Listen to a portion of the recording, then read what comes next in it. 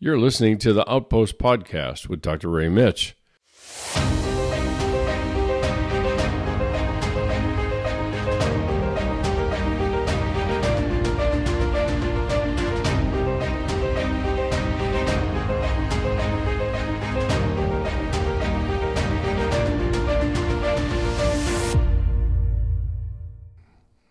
Hi, everyone.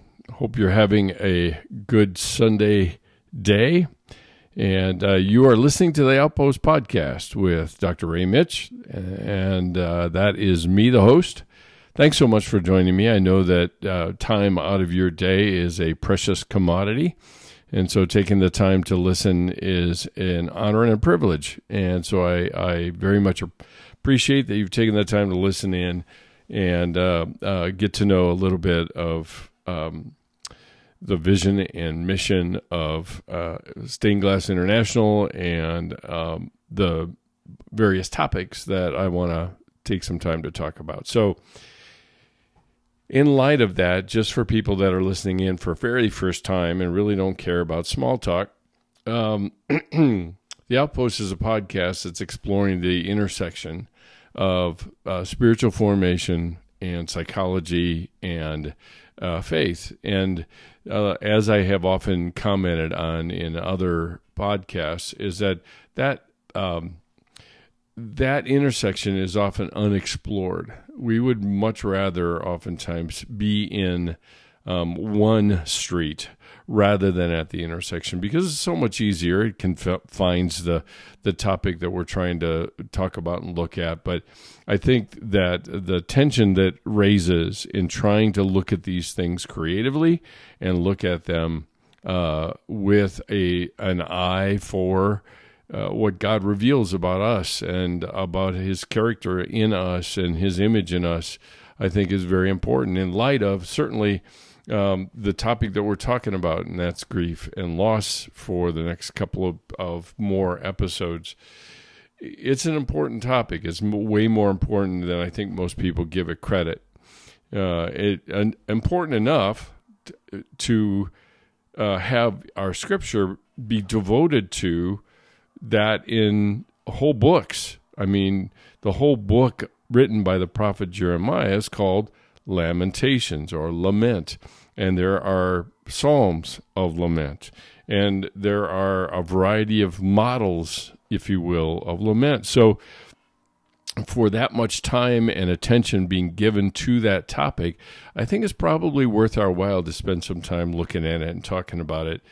But ultimately, Outpost, the podcast itself, is really meant to encourage people to take the space, no matter where they are, whether they're doubting or wounded or beat up and beat down or feel like their lives are a disappointment to God or whatever that might be.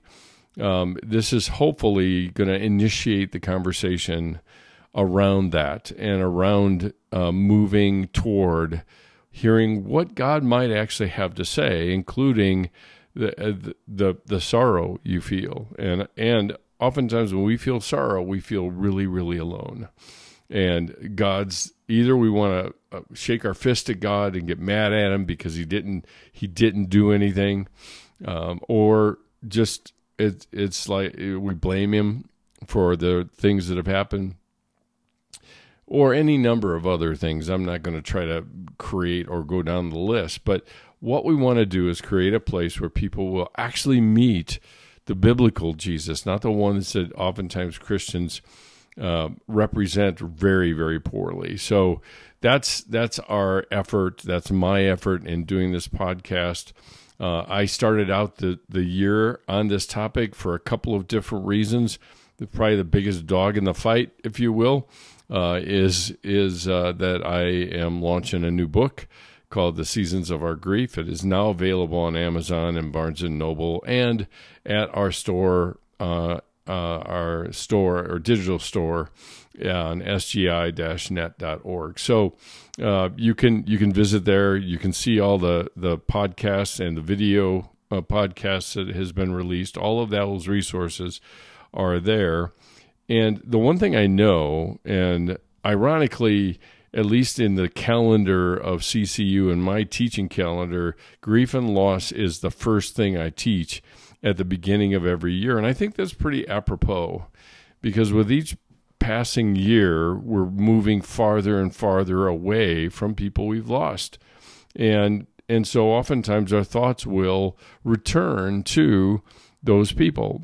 And certainly the holidays does it. And then we march our way into January, and life picks up and demands pick up. And it's like, I somehow I got to find a way to catch up with my soul in a lot of ways. So the beginning of the year is really, I think, a pretty appropriate topic to talk about in terms of grief and loss. And the question I want to pose to you, and maybe you've never heard this term before, but it dawned on me as I was listening to a sermon this morning by one of our pastors, and I'm thinking about it. I'm in that mode, of course, because I'm teaching a class, but there's a class that I teach every fall called Shame and Grace. And the question is this: have you ever heard of the term force multiplier?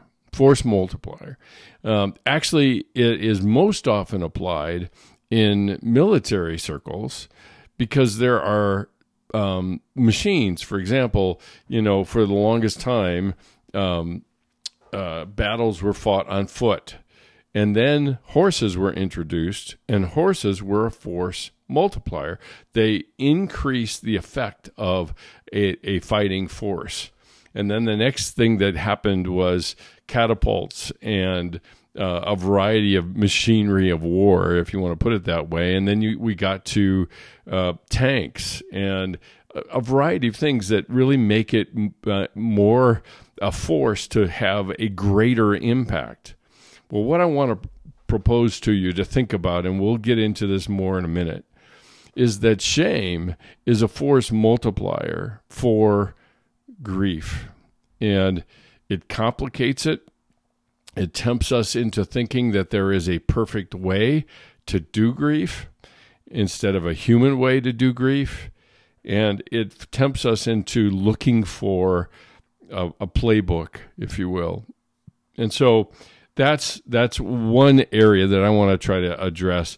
The other one I want to put in here, and it occurred to me as I've been doing this, and I've been talking about this for so long, is that there are three things that I want to emphasize in talking through these seasons of grief. And the first one, which is unique, and in the sense that the prevailing conversations that you will have with virtually anyone is talking about stages of grief.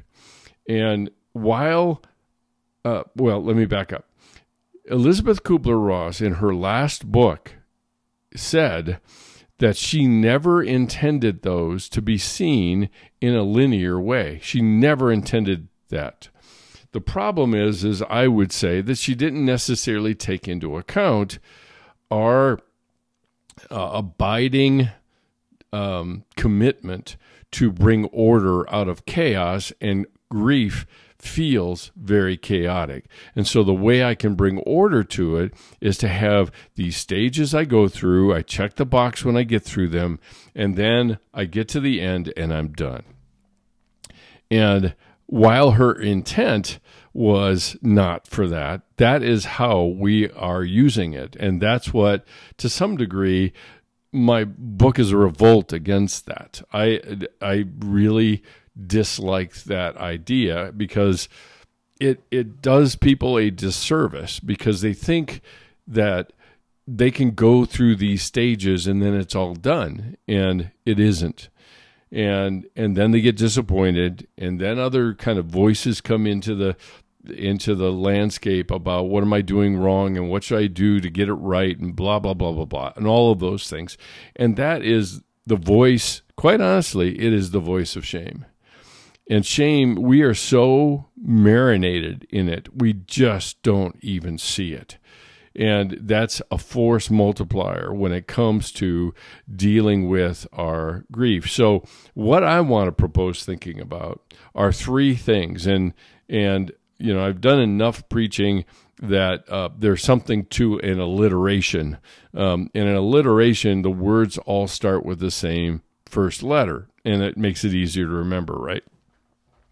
And so my concept and the thing that I like to talk about with the seasons of grief are tasks, and the tasks that I have to what I want to say, the tasks that I have to kind of accomplish, if you will. Of course, that can still tempt us into, being very linear about it and checklist-ish about it. But at the same time, there's something to accomplish. And even in life development, when you watch kids grow, there are milestones along the way when they accomplish certain tasks. Now, they don't bend all of their attention to overcoming their stranger anxiety. They're not racked with more anxiety because they have stranger anxiety. It doesn't work that way. But even as they grow, they accomplish certain tasks, and those tasks put certain things in place for them to accomplish the next one. And that's we just call it growth, and development, at least in psychology. So we need to talk about tasks and traits, the characteristics of each of these seasons, and then what tools do I have that I can use on the journey through grief. And so tasks, traits, and tools. And each one I will spend time trying to unpack and helping you to understand not so much where you're at, but how to engage it well. It's because the more we tend, I think, to focus on getting through it, the more we tend to short circuit the work that grief does for us in our own hearts and in our own development. And it's very important because it is a profound reminder of our humanity. And we live in a very broken world, and we get reminded of it virtually every day, if not weekly, of the brokenness that we live in. And we get disappointed. Quite honestly, we just get disappointed. I'm tired of this fight that nothing ever seems to go as it should. And again, just as a reminder, whenever I'm talking about shame, I oftentimes can detect it in people's language when they use the word should. It creates a condition that is impossible to meet, but we are still held to meeting that condition. And we do that with our grief as well. It's like, it shouldn't go this way. Or another good example is, I should be done with this by now.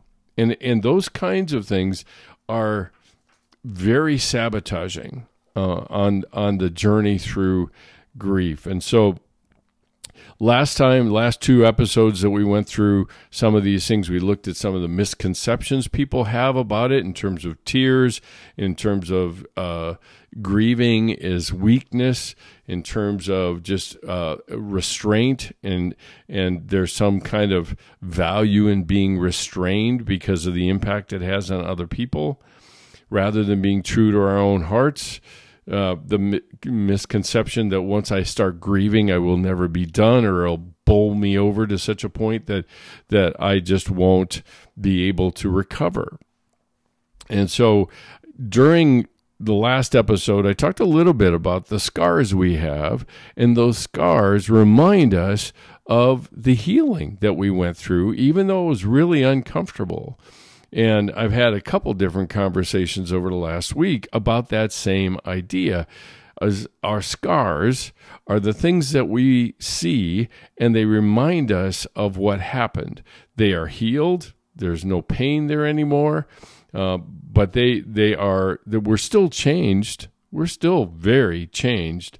And that's the way grief works. And that's also a part of why we need to do grief work. We need to work our way through it. Now, not work in terms of accomplishment, but to engage it rather than to diminish it or minimize it or compare it or whatever else we tend to do. Okay, so we looked at winter, and winter has a major characteristic or trait of denial in it. And we mentioned then that denial is not just this can't be happening or this isn't happening, although it's part of it, but it's also the meaning of the loss. It's the significance of the loss. That's all part of the denial. And the denial is actually a gift that allows us to emotionally catch up with our pain. And that's equally as important, in terms of the going through the first season of our grief, and that's in winter. And we talked about some of the tools that we use. And just like we don't use a snowblower to rake leaves or mow the lawn, there are tools that can be used in the winter of our grief, and it includes journaling and listening to old music, which seems like a masochistic thing to do, or visiting old haunts, that you shared with the person. But again, as I pointed out, that in some people have actually pointed to the fact that grief is a psychological burn wound. And the way that we heal a burn wound is oftentimes making sure that the wound stays clean and clear of anything that can be infecting it and keeping it from healing. And in times gone by, they would scrub the wound, and the wound would weep. And that's our hearts too, is that we need to find ways to scrub the wound. We not only find out how much it is healed because we can tolerate more of it, but it also hastens healing. And so that's the winter of our grief. The next season that I want to talk about is the spring of our grief. And so the task in the winter is to accept the reality of the loss that we've had, that the person or the dream or whatever is gone. It's not there. And just realize something. And one of the reasons I chose seasons is because of the cyclical nature of it. And there are cycles even within a season. So even in winter, like today, if I looked out the window, it was 50 plus degrees today. And you say, well, that sounds more like spring. And that's, yeah, exactly. For all I know, next week we could be in deep freeze and sub-zero temperatures or snow. And that's really, I think that's a very vivid metaphor of how grief happens to us and how we engage it and how we go through it. So spring begins to dominate the picture, and winter is accepting the loss and accepting the pain, the reality of the loss. But spring is to acknowledge and work through the pain that we have. So it's surveying the landscape of my pain and my woundedness over what has happened in the loss. Now, there are three key areas in this that I want to just highlight for you. And now this is where traits come in. The task is acknowledge and work through the pain. The traits has a physical component to it. It has a cognitive component. And if you're not familiar with that term, cognitive is how we think and how we frame the world. And it has an emotional component to it as well as a behavioral one. So you've got physical, you've got behavioral, and then you've also got cognitive that shows up during this time, probably more vividly than they do during winter. Although there are probably, well, though it's not probably, there are hints of spring coming in the physical pain and symptoms, for example, that people feel. So let me give you an example of this, and we'll start with the physical. There's a certain sense of hollowness that people feel in the spring of their grief. There's an emptiness they feel because of the absence of the person. They might feel a tightness in their chest. It's not unusual, oftentimes, to have this overlay, if you already struggle with some anxiety, to have that again, kind of be a force multiplier to the tightness in the chest or the tightness in the throat or any of those kinds of things. And it just adds to and accentuates the intensity of those things. But those are very normal characteristics and traits of the spring of our grief. All these things that have been kind of dulled or numb during winter are awakening. And there are, even the characters in my book often wish for winter again, because this awakening of feelings and the physical struggles that they might have is really worse in our mind, I think, than the dullness and the numbness that we feel before. Another good example is there's a certain oversensitivity to noise. It's like being overstimulated. And so there's a tendency during the spring to kind of isolate, pull away from people, just to try to get your wits about you and to settle in on a little bit quieter, because it just doesn't take much to kind of feel very overwhelming. Another one is, at least in psychology, we call it depersonalization, where, somebody once said, I walk down the street and nothing feels real, even including me. And so it's depersonalizing. I don't feel like I'm really here, or I'm walking through life and nobody knows that I'm here, or things like that. That is very, very, very typical of the spring of our grief. The anxiety pieces of breathlessness or feeling shortness of breath or things like that oftentimes is anxiety. Again, be careful, because our tendency is to pathologize something that is entirely normal as humans going through grief. And somewhere along the way, we've gotten the notion that if I pathologize it, it's depression, anxiety, etc., then it matters more. It's more important.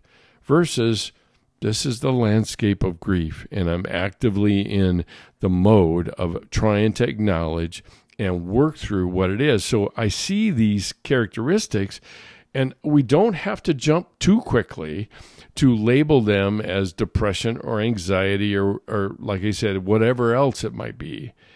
Now, if you have a history already going in, then probably, again, like I said, the anxiety becomes kind of a force multiplier of the grief that people are feeling because of how much we live in our heads, which is an invitation into the world of shame, because we make comparisons and we say, I don't see other people having this kind of trouble. What's wrong with me? And that's the most profound statement of shame that you can find. It's not about what I'm struggling with. It's not about that. There's something fundamentally flawed in me that makes this so difficult. And there's some strange consolation to being able to label it that way, but it's still the voice of shame. And it's a fundamental rejection of being human, of missing, of the sense of missing people and situations, and missing having those kinds of dreams maybe that are so motivating to me, because they organize our thoughts. And we really get in a bind when we forget about, I'm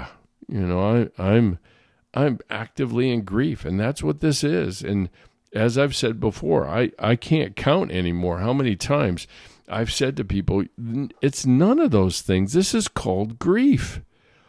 This is called being a human, dealing with loss and experiencing grief. And that's what this is. So other physical symptoms you can add in is weakness in the muscles, or a dry mouth, or a lack of energy, or apathy, or lethargy might be another word we'd use.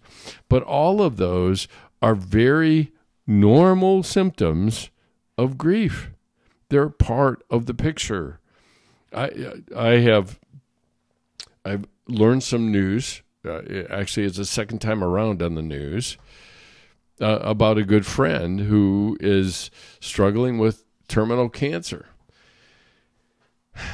And I find myself doing some of these. It's not the oversensitivity to noise, maybe not, but I'm kind of absent-minded and daydreaming about pretty much nothing at all, it seems like. But it's just I'm in my head, just like anyone else would be, about the future and what could be, and memories of the past. So we split our time between the past and the future instead of living in the present, what we have right now. And that's very much a part of this active, how do I acknowledge what's there, be honest and specific about what it is, and allow it to exist, which I can't fight something I won't accept. Just make sure you catch that. And I say it a different way. Oftentimes, I can't change what I won't accept. I'm not going to recover from a grief I'm not willing to accept as there. I'm not. And so those are a few of the physical traits that people often have in the spring of our grief. The cognitive features, and again, like I said, this is how we think, this is how we frame things, this is how we understand and make sense of things. That's just inherently us as human to do such a thing. And the cognitive features includes this sense of disbelief. It's like, eventually I'm going to wake up and this is all going to be a bad dream. You probably have heard people say that, or maybe you said it. So there's this sense of disbelief. I can't believe this is happening, right? That's usually what we say. And the more that we lean in on that, the more it hampers us from responding to it as it is. Now, there is a downside to accepting it as it is. I recognize that. Because if I recognize that of what it actually is, acceptance, and then begin to work on that in terms of acceptance and identification and kind of drawing near and asking questions of myself about what's going on with that, then I'm too close to it. And the misconceptions start to crop up, right? I feel like I'm going to get overwhelmed because I'm too close to it. So there's the disbelief, there's the disorientation or confusion people might feel. And like I said, the preoccupation or daydreaming or kind of being absent-minded and leaving your keys in the wrong place or whatever it might be. There are things that distract us, and we're not even really paying attention to how they distract us or that they're even there to distract us. And that's thoroughly part of this. Another one in cognitive features is some sense of presence. Now, this is in the case of losing people to death, and oftentimes people will say it feels like they're with me, or they're looking over my shoulder, or they're watching me, or things like that. And that is a very, very, very normal feature in this spring of our grief. It's just we have been so accustomed to that particular person being in our lives in that way that we're not going to let go of that just with the flip of the coin or the flip of the switch and everything's going to be great. It does not work that way. And it takes time for our internal systems, emotions and thoughts and orienting our behavior differently. All that, it takes time. It does. We are not going to do it overnight. And just willing ourselves to do it accomplishes nothing except inviting more shame because I can't perform well enough because I'm being held to a standard that can't be achieved. So the sense of presence in more extreme forms, and a lot of times you'll have people that have preconditions before the loss ever occurred, in some sense of getting visions. And sometimes in a normal sense, People will report a phantom experience where they feel like they've seen the person in public. Or I remember as a kid, after my dad died, I still swore at times that I could hear the back door open at the time that he would get home from work. And he got home from work like clockwork. And so it's those kinds of things that are part of our cognition, how we see and think through things, that is trying to make this shift to the reality that's different. And it's not a matter of will. It's a matter of, and this is what's so upside down about it, because it's a matter of acceptance rather than will. Because if I accept it, then in time it will lose its power, and it will fade away oftentimes. So that's the cognition. In terms of behaviors, it's a lot of times you'll have people talk about sleep disturbances, not being able to sleep or sleeping too much or things like that. Eating disturbances, you'll see the same thing there. Eating too much, eating too little, forgetting to eat. Those are all part of it. And also just the complaint of emotional pain. Now, it's not like my pain receptors are firing, but John Bowlby, a theorist on something called attachment, many, many years ago, pointed to behavior, because he basically studied Canadian geese, and they're monogamous. Once they choose a mate, they stay with that mate. And he identified what he called as pining behavior. Now, if you ever see a pair, and maybe one of them's gotten hit by a car, you might see the mate on the side of the road. In a sense, watching over their mate, their body. And he referred to that as pining behavior. And that's kind of the emotional pain and symptoms that we feel as humans, because we have more sophisticated kind of thought process about things than obviously a goose does. I certainly hope so. And the other one of behavioral things is just distraction, like I mentioned before. A lot of these are, if you're drawing a kind of a Venn diagram, there's a lot of things that overlap between all three of these kind of domains of behavior and cognition and emotional output and things like that you can't just simply categorize, because they're all overlapping. So like I said, distracted and absent-minded behaviors, or the other one, which I'll end with, is the idea of social withdrawal. They'll isolate.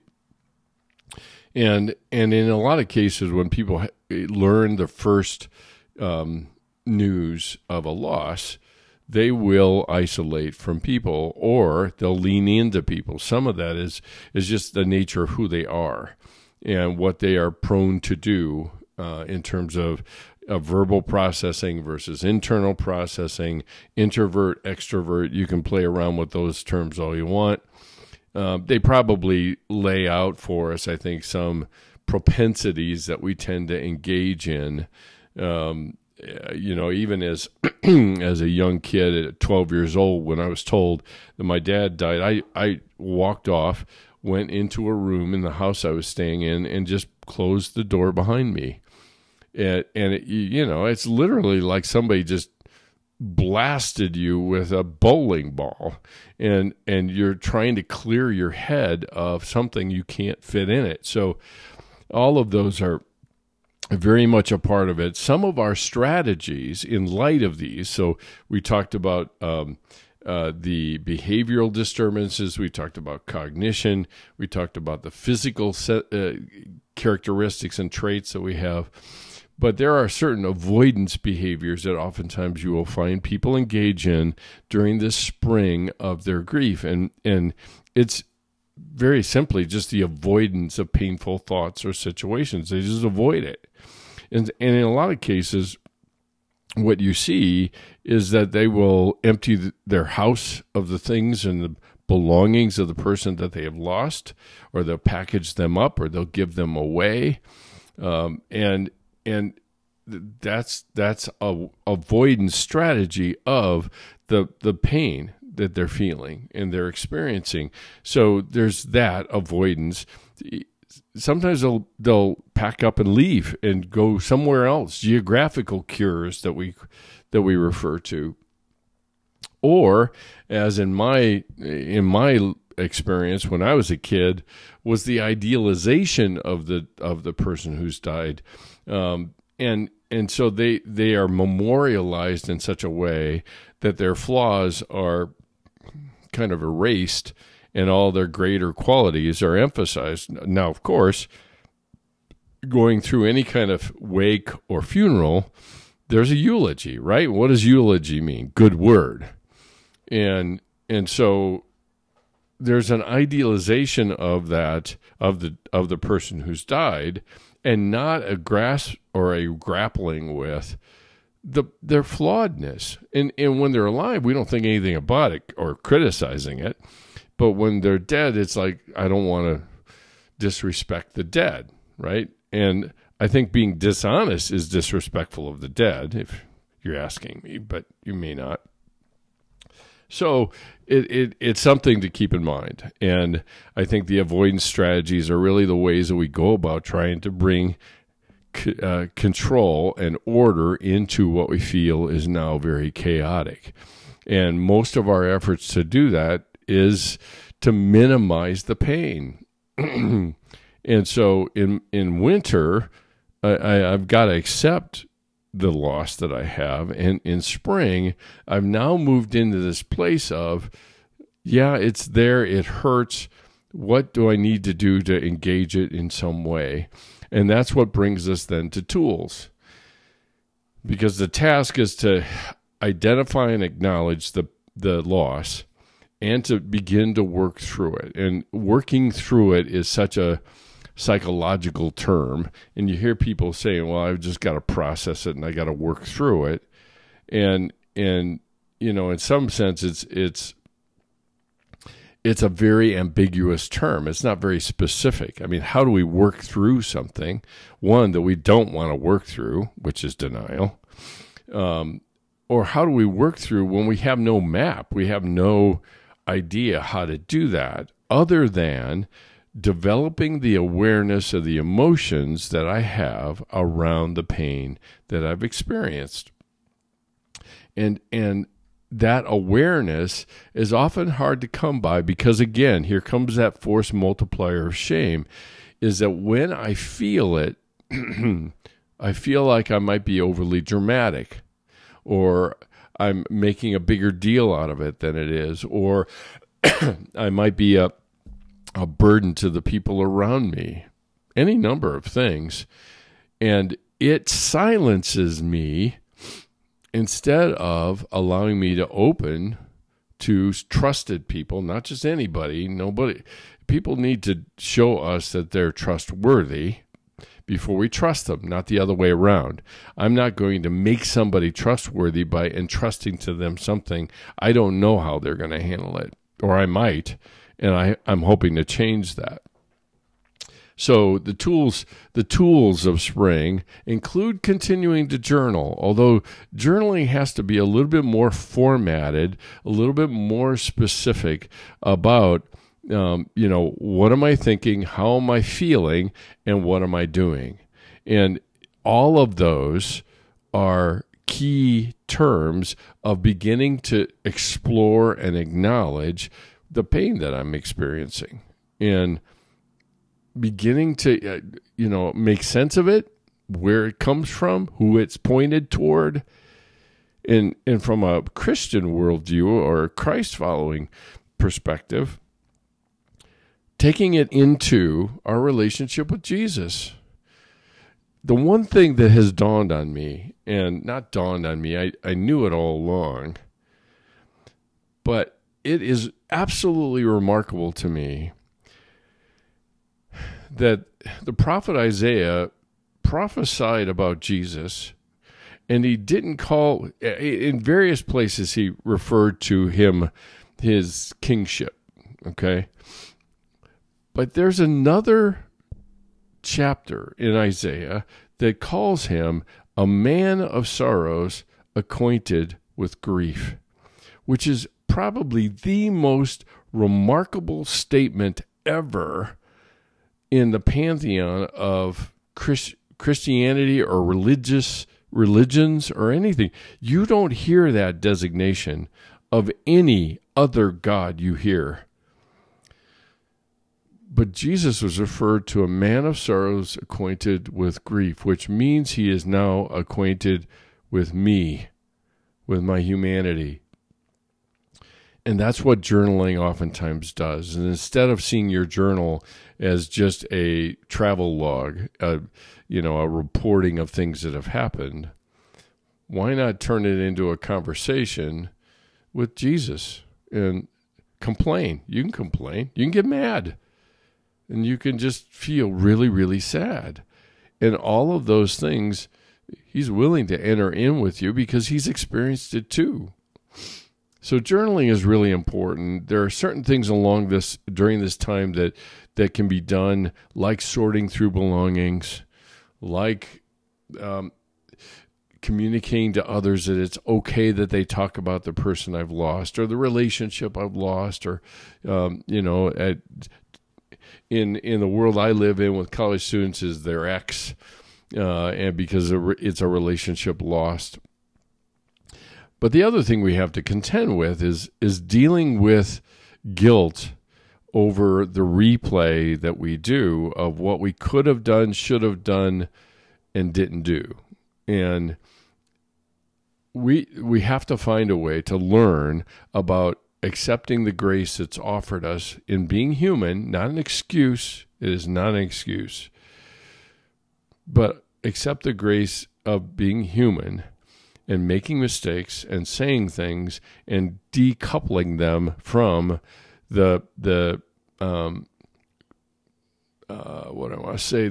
being a cause of whatever it is that happened, whether it's somebody has died or whatever.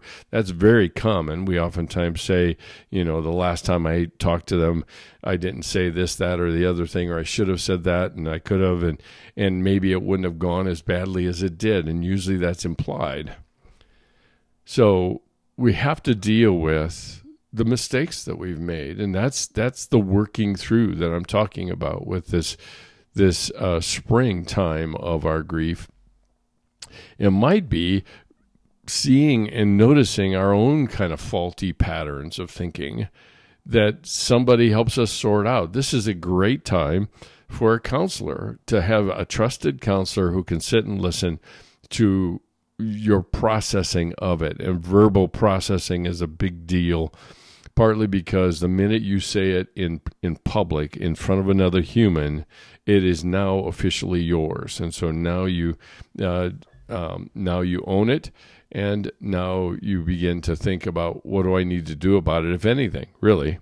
This is also a great opportunity to get involved in groups. Grief groups, some churches will have something like that. I certainly have hope that we will begin to be able to develop some Outpost grief groups, and they'll have to be online initially, but it will be an opportunity for people to sit down with a trained leader to facilitate these conversations. And the beauty of groups is that I can get some verification from other people about what healthy grief process looks like, and what I'm doing, and doing some comparing to it. And then, another thing that to be done during spring, and this is none of these, just be sure to know, none of these are once and done. We can return back to these off and on throughout, like allowing for some emotional purging. And that might be through journaling. That might be sitting with a counselor and communicating our frustration or our anger at ourselves without realizing how much shame there is in that I'm condemning myself for this instead of accepting the full brunt of my humanity. And also just little challenges along the way. There are things in our thinking that we feel like things have happened to us. And certainly when somebody dies, it feels like it's happening to us. It's not something that's a result of a choice of ours, although we keep looking for ways to take responsibility for it, because then we know who to blame. But it very much is a part of the landscape here of some victim thinking patterns that begin to arise around here. And again, you have to have an extra set of eyes and ears and input to notice those things, somebody that can kind of frame it for you. And it doesn't take, years and years of therapy to accomplish that. A good counselor can identify those things in a single meeting, and then by the time you get done with that meeting, you're saying, well, maybe I should have some other meetings, because this is really helpful for me to see how I'm framing this stuff that really is not helpful for me, or even working through some of the grief that I have. So that's the spring. The task is to acknowledge and work through the pain that we have. The traits include physical traits, behavioral traits, certainly emotional traits, and behavioral ones, what we do, and the avoidance strategies that come along with them. And so those are the traits, and then some tools include support groups or counseling, or a journal, or a meeting with some other people that have gone through the grief process as well. In my book, each person has been found somebody to walk alongside of them, and that mentor's voice is the voice that helps them try to keep some perspective on it all. So that's the spring. We have 2 more seasons to go. They will be coming up soon, and that's all for tonight. SGI-net.org is the home where you can find out everything about our SGI community. Please sign up just to be in the community. I'm not going to spam you with a bunch of email or anything. We have just put together our newsletter that you will get once a month, updates of schedules on the podcast, some things that I've written over the years that you can read, and other reactions from people, and a variety of things. There are a couple different places there where I'm writing something, and then we have something called Food for Thought on the back of it. So if you sign up, then we'll send it out, and you can have it to chew on for a month, and then we'll come up with a new one just to keep you up to date with the doings in the SGI community. The other big item to get on your calendar and come is, and this will be on our social network sites as well, is to make a reservation and come to our book launch event that is coming up on February 10th at 1:30 p.m. on the campus of CCU, Colorado Christian University. And you can reserve a spot to be there, and you can reserve a book to have it personalized and signed by me. So that we are doing that to just try to get a rough head count of the people that might be coming. And please come. I'd love to meet whoever is listening to these podcasts or wants a book. You can hear a little bit from my publisher, who's a good friend, and a writer and author as well. And I'll be reading some things, and then we can do a short Q&A just to wrap it up, and then I'll be available to sign books. So we will have books on hand. If you want to buy it, you can get it on Amazon or Barnes & Noble or sgi-net.org in the store, and you can buy a book there. That price is helpful because it funds all of the other activities that we're doing, because we have silent retreats coming up this fall. We have 3 different ones coming up.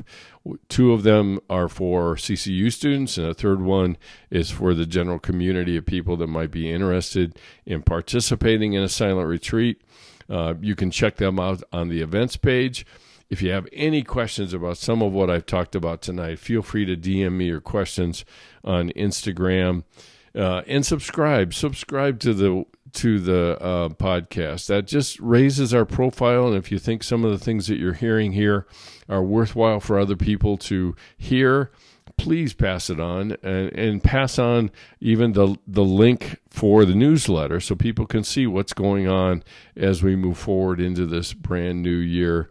If you're looking for some inspiration for once a week, you can find it in Setting New Boundaries Digital Devotional. Once a week. Yeah, I think it's once a week. And you'll have inspiration there as far as boundaries and healthy relationships and all manner of things, and you can sign up for that on the website as well through paid resources. So you can follow us on Instagram at SGI_international, on Facebook with Ray.Mitch, and we keep your eyes peeled because we will be launching a SGI Facebook page that will also include the Seasons of Our Grief. We'll include that group of people that might be reading and have questions or things like that. And then on LinkedIn at Dr. Mitsch, Mitsch. So the podcast is available wherever you consume podcasts, whether that's Spotify or iTunes or Amazon Music or wherever. If you know of anybody, or if you are interested in partnering with us to continue to grow our scholarship fund for funding people that can't afford to go on our silent retreats, or for students that can't afford to go on them, we would be ever so grateful and thankful for your donation and gift for that. All of your gifts are tax deductible. SGI is a tax-exempt organization, so all of your donations are tax deductible. And so you can do that there on the website under the donate drop-down. Or if you'd rather send us a physical check, you certainly can do that and send it to SGI, P.O. Box 322, East Lake, Colorado 80614. A couple other things I'll just highlight for you. We've got a brand new window sticker that if you're interested and you're watching, I got to reach for it, and you're watching on the video, you'll see the brand new window sticker coming up. That's $5. Not terribly expensive, but every little bit helps along the way. So as I mentioned before, the book launch is coming up on 2/10/24 at 1:30. Be sure to sign up on our Eventbrite to let us know whether you're coming and whether you're interested in a book. And I think that is enough. I was going to say that's it, but I think that's enough. So thanks so much for listening to me tonight. Thanks for your devotion and willingness to consider some of the ideas around grief and a new way of thinking about it. I pray that you will come back. I'll be here waiting for you next time. And until then, love ya. Later. Bye.